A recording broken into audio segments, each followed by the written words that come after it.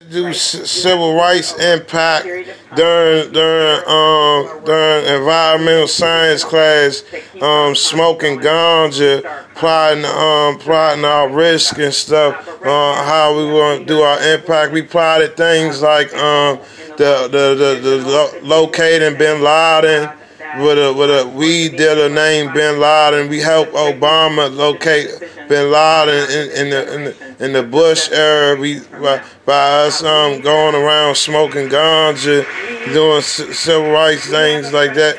But because I used to skip all those courses during the environmental science class, and they locked up a young lady because of that. They should have never locked up that young lady because she was a non-violent offender and she was a non-monetary criminal. If she was coming to steal my money, I could see that you would lock her up.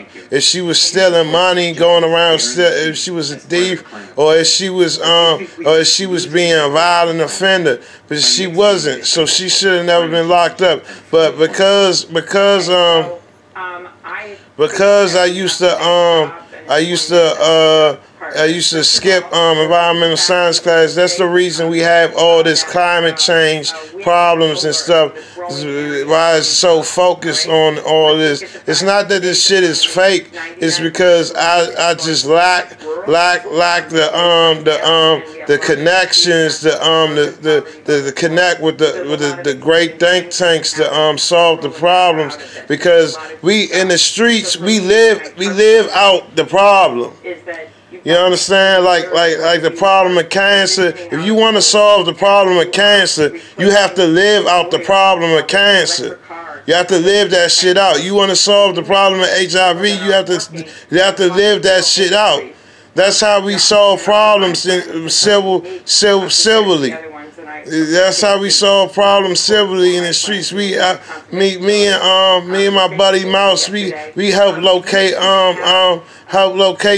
Bin Laden by smoking with Bin Laden and me cracking his ass in a dice game and taking all this money in the dice game, and then him crying about his money and crying about getting his money back, and then him snatching the money out my hand when I gave it back to him and shit. Because I took all his money when he shouldn't have been gambling his gas money in the first place. And that's how we found Bin Laden, because of the gas price. If you want to solve problems, you have to have people live that shit out. Stop naming your son or your daughter Pookie, blah, blah, blah. Name your daughter something about cancer or HIV or lung disease or something. Or name something about climate change or something if you want to civilly solve these problems. But that's the problem. That's the reason environmental science. Because I used to skip environmental science class and do civil rights